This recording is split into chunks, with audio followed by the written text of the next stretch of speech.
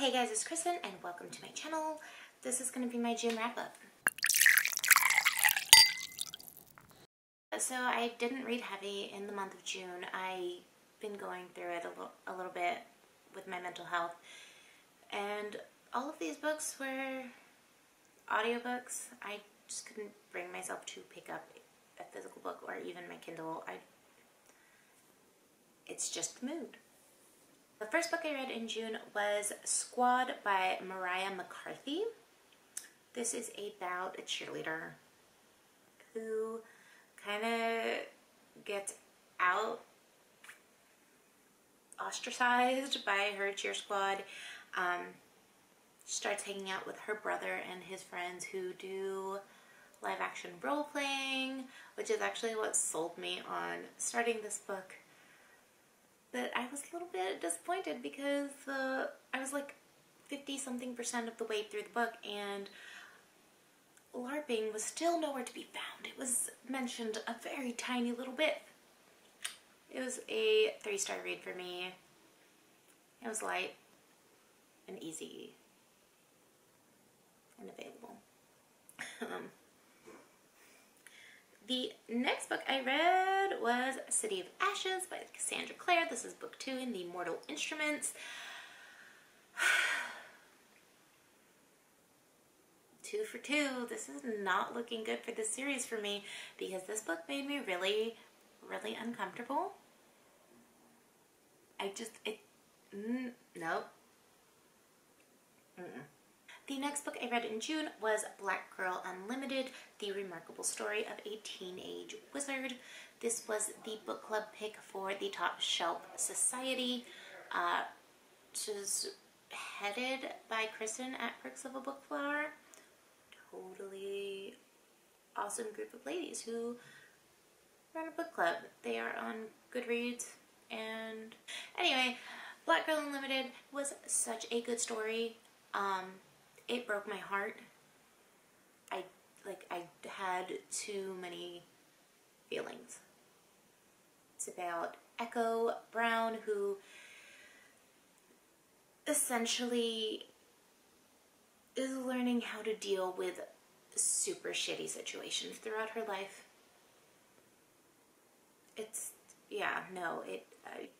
Read it. The next 4 books I read by the same author. One was a co-write. Simon versus the Homo Sapiens Agenda, The Upside of Unrequited, Lay on the Offbeat, and What If It's Us, which she co-wrote with Adam Silvera. So looking back, I kind of feel like I could see the signs that I was not going to be my normal self, like mentally. Just because I wasn't like into reading like I have been, and I was just looking for filler, easy, light stories to get me through whatever, and that's why I picked up first Simon versus the Homo Sapiens Agenda. I had seen it a lot around BookTube and Bookstagram and whatever, and my uncle actually mentioned to me not that long ago that they had watched the movie Love, Simon and they really enjoyed it, and so I was like, okay, well, let's give this a shot. Right off the bat, I wasn't in love with this book. It was a 3-star for me. I mean, it's a good story. It wasn't spectacular. It's about Simon, who is, he's gay, and he's not out, and then he gets blackmailed into helping this other dude who wants something from him. You know, we know that I'm not good with the synopsis and the summaries. So yeah. Again, I wasn't super into this book or this story.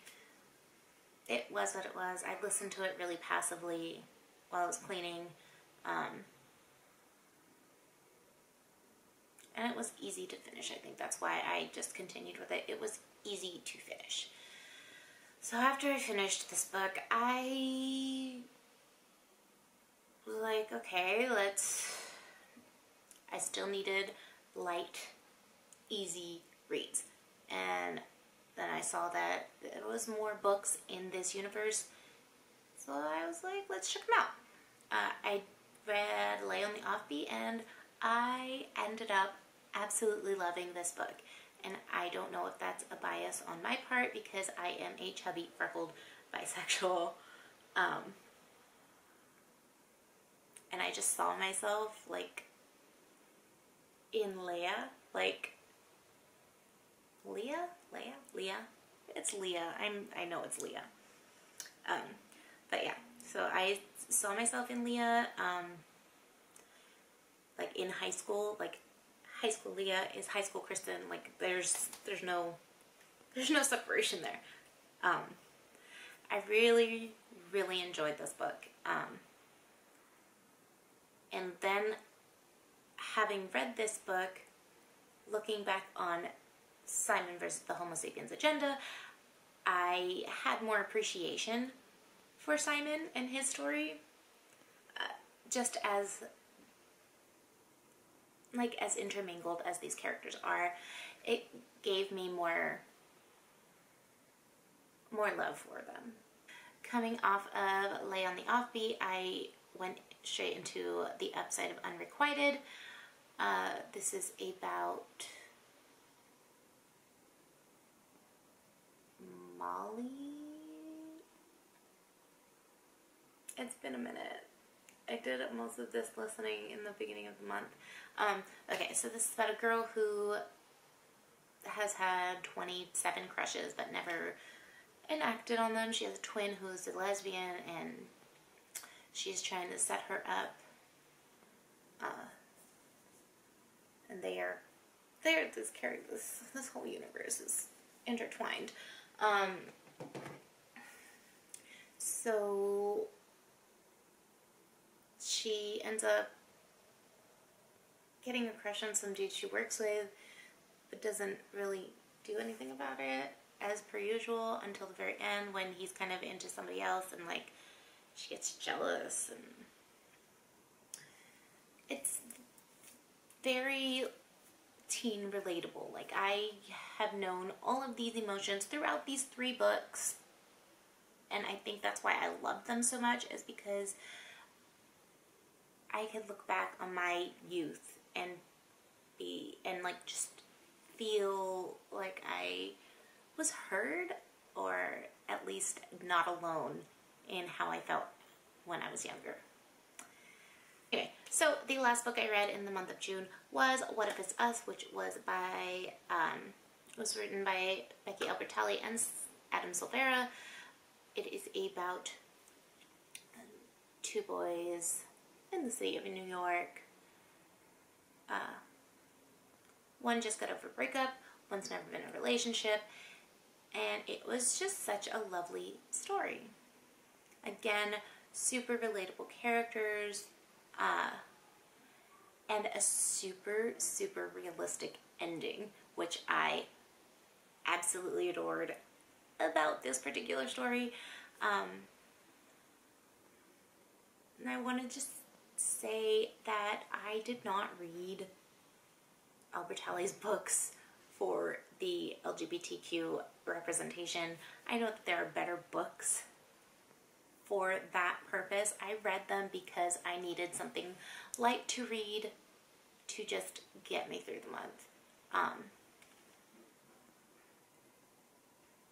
And they ended up really being really relatable to me, and just looking back on who I was when I was younger, which I think, I don't know, it's kind of a cool thing, I guess.